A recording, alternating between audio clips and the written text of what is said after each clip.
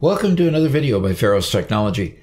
Today, we want to talk about the beginning of how to debug your applications. But first, we're going to talk about an ounce of prevention being worth a pound of cure later. So let's go ahead and get started.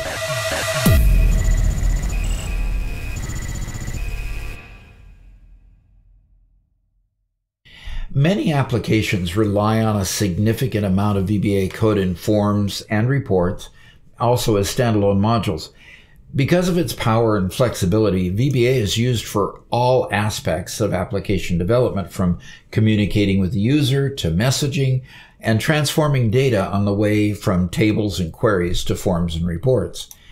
Depending on how well organized the code is and whether simple conventions such as providing descriptive names for variables and procedures were followed, tracking down even a small coding bug can be a frustrating experience. The first step in debugging your code is to avoid coding errors in the first place. It shouldn't come as any surprise that your coding habits have a lot to do with the type and number of errors you encounter in your applications. Often, the adoption of simple coding conventions eliminates all but the toughest syntactical and logical errors in VBA code.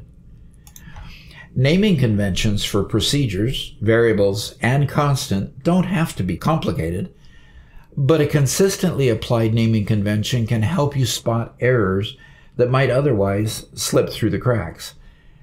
Trying to assign a value to a constant, such as using a string variable in a mathematical operation, and passing improperly typed arguments to a function are examples of problems that a naming convention can help you avoid. Your variables should have the smallest scope possible that still allows your program to work efficiently and effectively. Create your variables at the procedure level by default, and only increase the scope when the logic of your code requires it. Keep your globally scoped variables in their own module. When the list of global variables begins to get too big, consider refactoring your code. So use constants. Constants are a great way to add readability to your code and prevent errors. When you use a constant like discount_threshold, your intent is immensely more obvious than when you have a magic number like 5,000. Try to remove all magic numbers from your code and put them in descriptively named constants. Even if you don't succeed in getting all of them, your code will be more robust and error-proof than if you spread numbers around liberally. Keep your procedures short. In general, a procedure should do one thing. If you find your procedures are getting too long to fit the screen, consider breaking the procedure into multiple procedures and calling them, each of them, from the main procedure. There are certainly cases in which procedures will do more than one thing. However, you'll find your code much easier to manage when you have many simple procedures as opposed to a few giant ones. Keep your modules clean. There is virtually no limit to the number of modules you can have in your project. All the procedures in a module should be related in some way. Modules behind forms and reports will contain event procedures for their parent object, but should only contain other procedures that support those event procedures. Keeping only related procedures in a module will also give you more confidence that private variables in that module won't be misused. Use comments when necessary. Comments can be an important part of the code in your project. If you have too many comments, however, nobody will ever read them, and they'll quickly become out of date as your code changes. Use well-named procedures, variables, and constants to make your code self-documenting. Use comments when you've coded something a little out of the ordinary, or to explain why you took one approach to a problem over another. Comments should not describe what the code does, but why the code does it.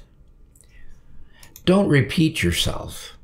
Much of the code you write will seem repetitive, particularly when you're coding the events on a form with a lot of controls.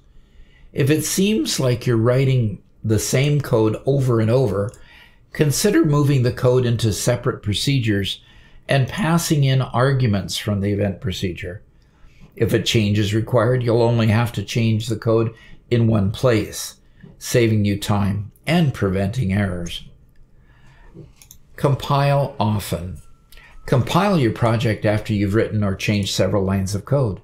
Don't wait until the entire module or project is written to compile. Catching syntax errors while you're writing code enables you to fix those errors easily. You'll have a lot of information about what your procedure does and where it's used when you're writing it, which makes it the best time to catch errors.